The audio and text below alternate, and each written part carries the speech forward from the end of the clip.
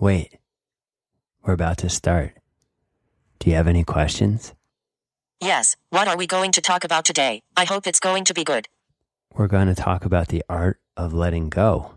What is the big deal about letting go anyways? Just listen. We're going to find out. Hello. This podcast is sponsored by aboutmeditation.com and our free How to Meditate mini course. Learn meditation in 5 easy lessons at aboutmeditation.com. Welcome to the OneMind Podcast from aboutmeditation.com. My name's Morgan Dix, and I'm your host.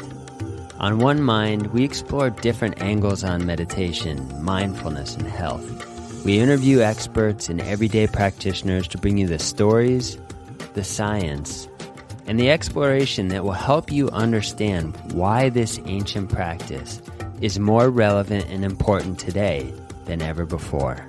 Hi everyone. Welcome to the show. This is going to be a shorter episode today. This is one of these in-between episodes where we explore a particular facet of meditation a little more in depth. And it's just going to be me. Today we're going to talk about the topic of letting go as it relates to meditation and more broadly in life. Before we get into the meat of today's topic, I wanted to ask if you could please do me a favor and head on over to iTunes and leave us a rating and a review. What do you think of the show? Seriously, let me know how I'm doing. I'd love to hear from you. Your feedback is super helpful and I read it all. Now, back to the topic of letting go. I've been wanting to do a show about this topic for a while, and here's why. Letting go is really the heart of meditation practice. It's the essence of what you do when you sit down to meditate. No matter what kind of meditation practice you're engaged with, I'd say probably 95% of it is going to be about this one simple choice or act of letting go over and over again. And I've been wanting to do this for a while because every time I sit down and meditate, I think about you and I think, oh my God, how can I convey the awesomeness of this practice, the beauty, the simplicity of being, and the sheer positivity of letting go and being. So what is letting go? And what exactly are we letting go of when we meditate? And how deep does it go? Is there any end to how much we can let go? And also, how healthy is it to let go? What are the benefits and are there any dangers? So we're going to talk about all that today.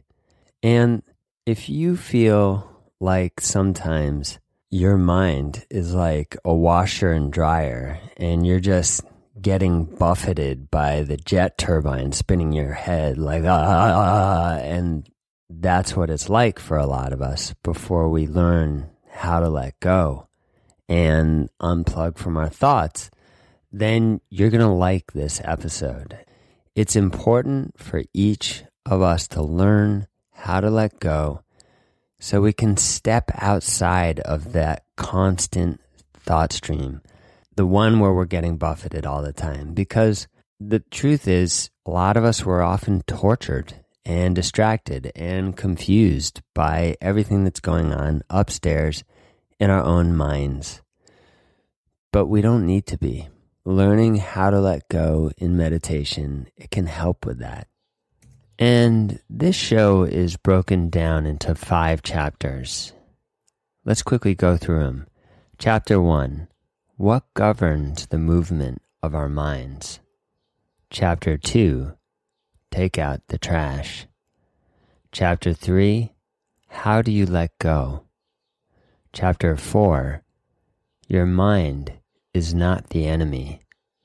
And finally, Chapter 5, there are different levels of letting go. So let's jump in.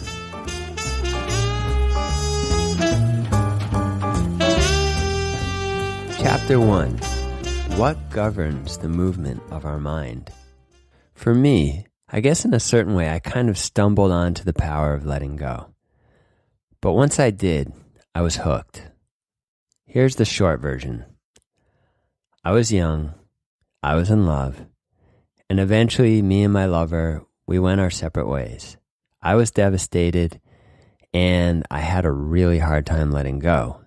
And in fact, I held on pretty tight for years. But then, at a certain point, I let go. And when I did, it was like a dam burst inside of me, as if all this life energy was stoppered and building up. And my mind and my heart basically just exploded. And I fell back into love with life. And I discovered that on some fundamental level, life is essentially good beyond measure. In the pulsing, vibrating heart of the universe, there's this unbridled positivity at the very core. And that's what struck me like a lightning bolt when I let go. At a certain point, I realized this same letting go I experienced with that breakthrough, it's what happens in meditation. Maybe it's not so dramatic, but it's the same principle. Meditation is the gradual process of letting go on deeper and deeper levels and stopping to identify with all the stories we tell ourselves and the unconscious and conscious narratives that run repeatedly through our minds. So I'll never forget reading my first book on Buddhism. It was called The Gates of Buddhist Practice by a teacher named Chagdud Tolku. He was a Tibetan Buddhist Rinpoche, and he described the source of suffering as the Buddha defined it in a way that I had never heard before. He said that fundamentally, all of us are motivated by fear and desire, and that these two things, fear and desire, they're just two sides of the same coin. Attraction and aversion, attraction and repulsion, fear and desire. And the heart of this dynamic, fear and desire, they play out not just in the world around us, although they do that too, but all of it starts in our minds and how we relate to our thoughts and our feelings. This is what Buddha identified as the source of our suffering. And really, for most of us, if not all of us, really, that's the upstream source that ends up defining so many of our choices in life and ultimately our destiny. It's that core dynamic between the thoughts we fear and the thoughts that we desire, the things we move towards and the things we move away from. So we, of course, in life, we want things and we avoid things, but that whole dynamic, it starts in our minds and becomes one of the deepest grooves that exists within us. But I saw that core dynamic, it really shaped the way I saw the world. And I saw this is what Buddha is talking about. It's how we see ourselves, how we see others, how we see our experiences and the world around us. It all happens through this filter that becomes more and more conditioned over time with all the traumas and experiences that we have in our life. And it's not to say it's good or it's bad or anything like this. It was just this very powerful insight that Buddha had and which is available to each one of us if we pay attention. So this brings us back to the topic for today, letting go. Because letting go, it's really the best, if not the only, way to step out of that habitual relationship to thought and feeling, to get out of that polarizing dynamic of fear and desire.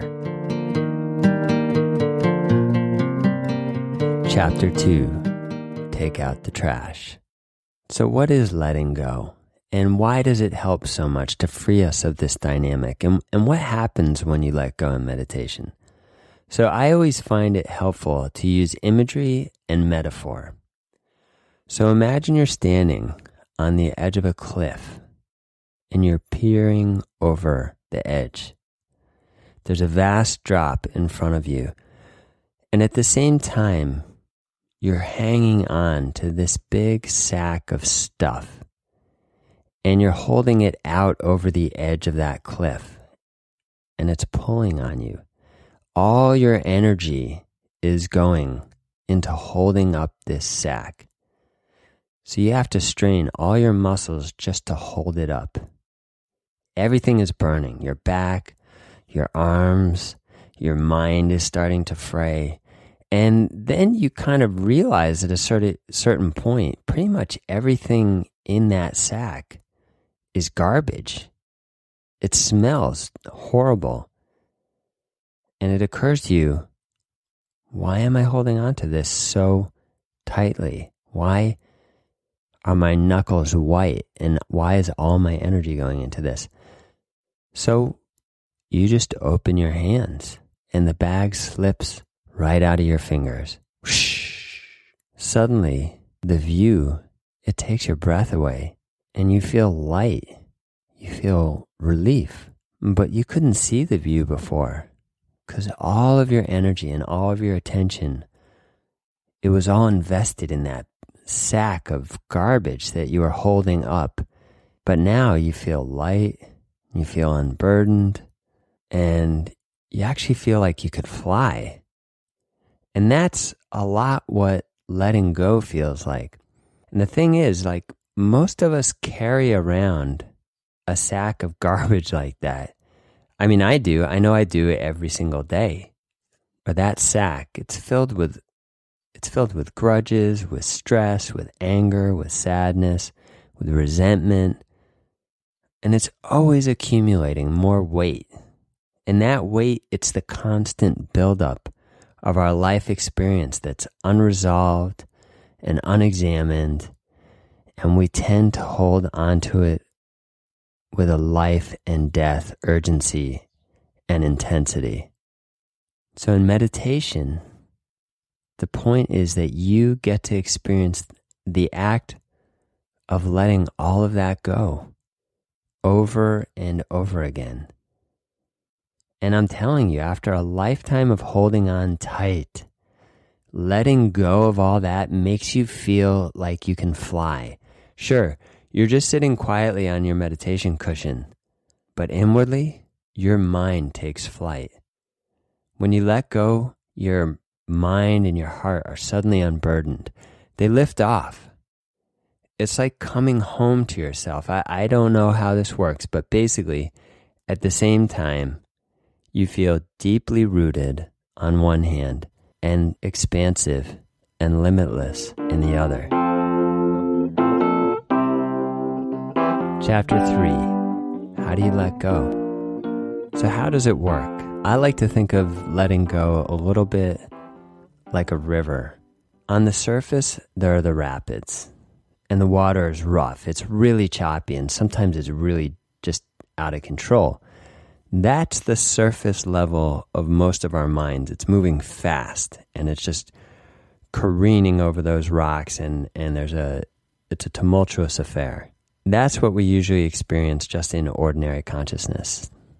And then as you start to practice this letting go that I'm talking about, you begin to slowly drop down beneath the surface of the rapids. You drop down to where the current slows, and as you keep letting go, you just drop down to slower and slower currents in the river. And the deeper you go, the slower moving the water. That's what the experience of letting go is like in meditation. At the bottom of that river, it's still, very quiet. There's no commotion. It's an easy way to imagine the process of letting go, moving through the layers of your own mind. And so, for example, this morning I was meditating. Every time I found myself following a train of thought or getting caught up in some inner discussion or excited about some new project, I just let go. I relax and let go. Meditation is the act of doing that over and over again. It is incredibly simple. And in the process, slowly but surely, I'm stepping outside the momentum of that fear and desire that the Buddha identified. You see, letting go allows you to simply be outside that constant dynamic that lives in the thought stream, and it lives in our relationship to our inner experience, our mind, our thoughts, and our feelings. Or say that you're counting your breath in meditation. Every time your mind wanders and you get distracted, your job is to come back to counting your breath. Very simple, not necessarily easy. But in the act of coming back to counting your breath, you're doing the same thing, letting go of that habitual relationship to your mind. It's subtle, but that's exactly what's happening.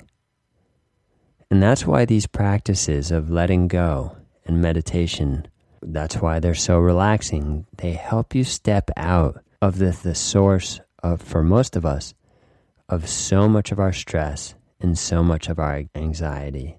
You're stepping out of the domain of your relentless problem-solving mind.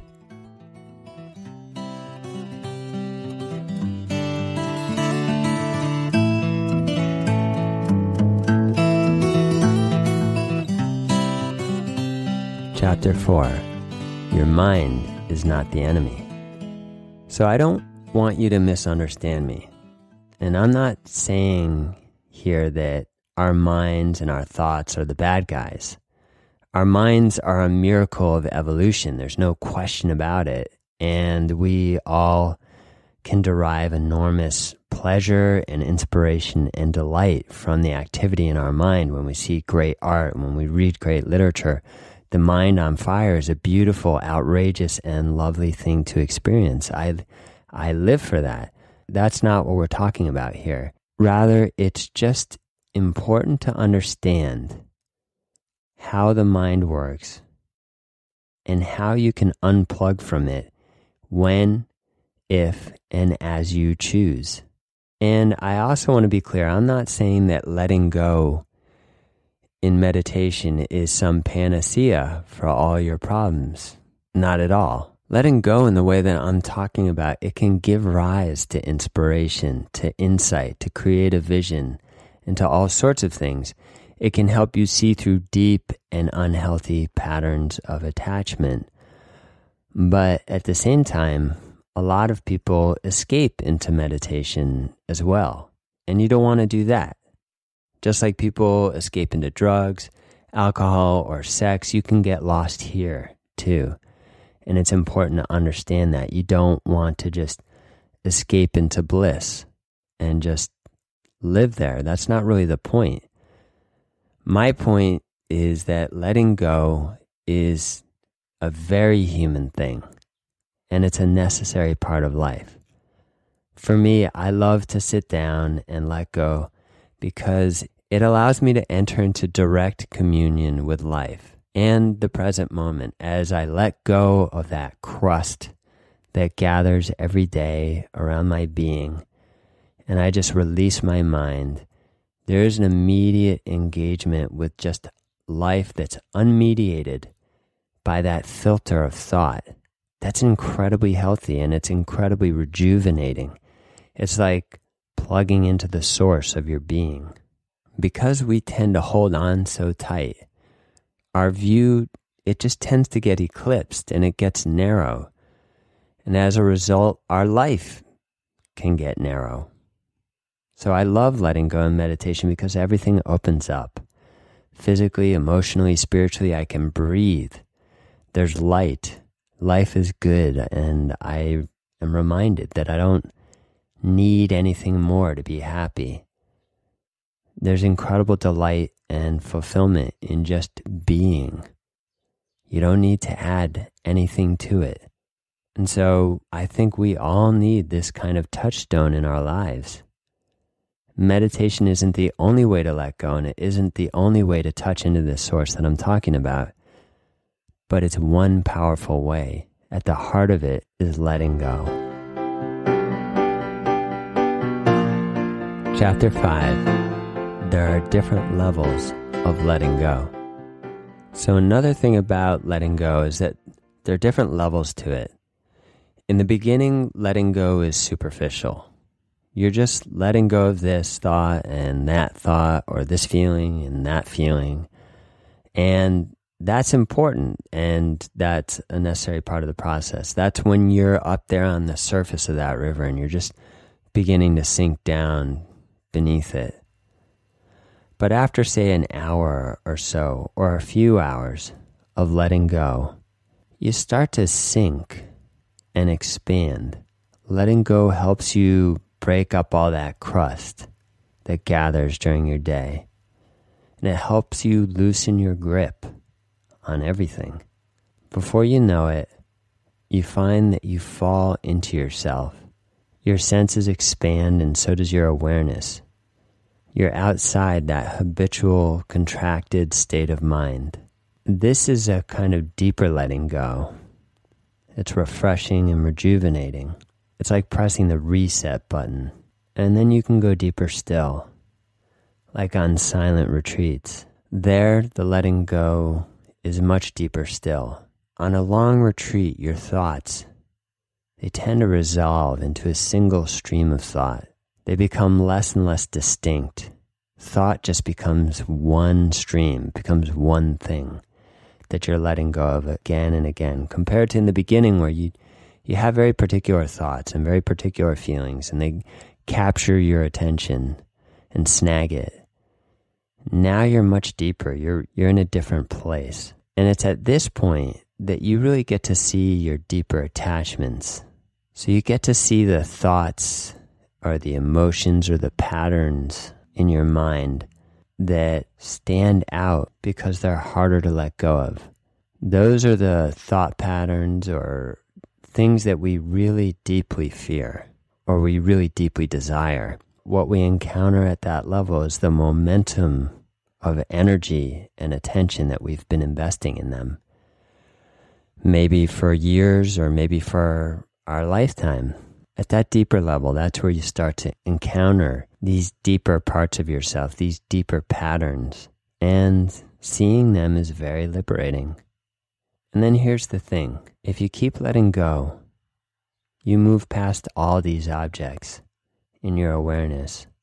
You go into deeper levels of simplicity and being until at a certain point, you're just full. And all you want to do is enjoy the fullness and the simplicity of being through letting go. All you want to do is let go. Here's a quote from the great Tibetan master Sogyal Rinpoche when he describes letting go at the deepest level. Imagine you were living in a house at the top of a mountain, which itself was at the top of the whole world. Suddenly, the entire structure of the house, which limited your view, just falls away, and you can see it all around you, both outside and inside. But there is not anything to see. What happens has no ordinary reference whatsoever. It is total, complete, unprecedented, perfect seeing. So I don't know how many of us are going to have an experience that's as deep as what Sogyal Rinpoche described.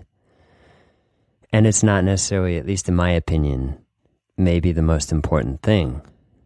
Because, like I said, and I've been saying, there's levels to letting go. And I think all of those levels are good and important. Let's come back to my simple point. Letting go is a touchstone experience that I believe everyone should have. At that deepest level that I was talking about on silent retreat, you start to experience your own inherent wholeness and your connection to everything.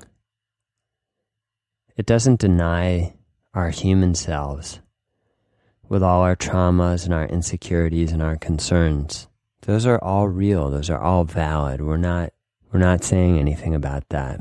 But it's just this part of us, when we let go, we discover a part of us that's whole already. And connecting to that part of ourselves, it's completely life-affirming. And it's healing at the deepest level.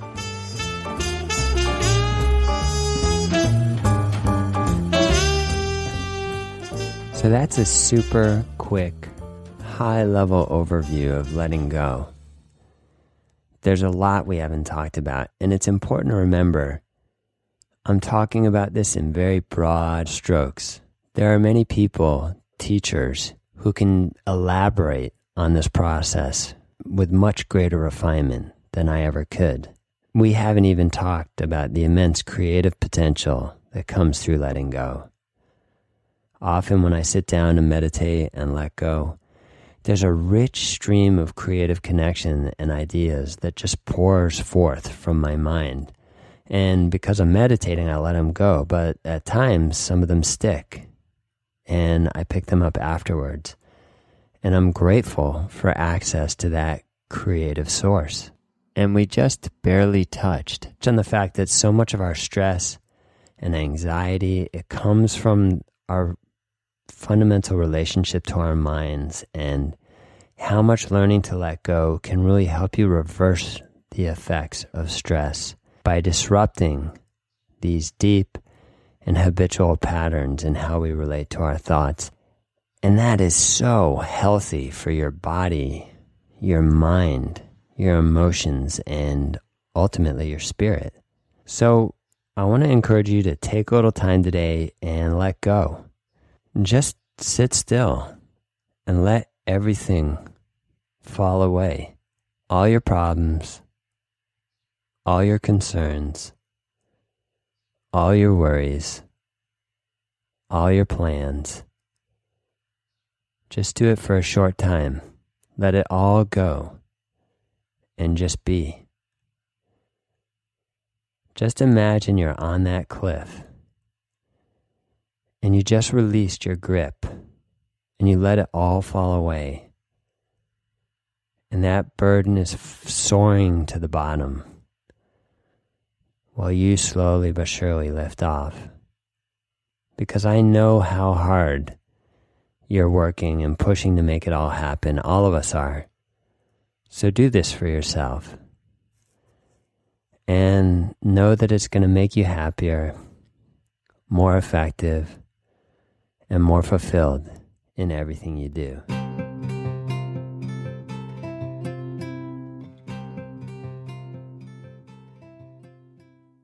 So I hope you enjoyed this short episode on letting go.